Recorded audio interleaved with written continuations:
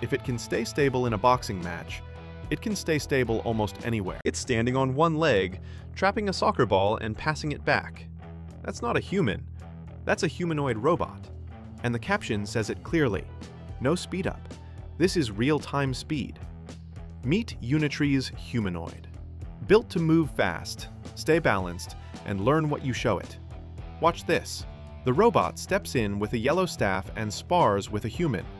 Forward, backward, blocking strikes while walking. No safety harness, just balance and control. Next, robot versus robot. Red gloves versus black gloves. They bounce on their feet, throw punches, dodge, recover. If it can stay stable in a boxing match, it can stay stable almost anywhere. Now, the crazy part.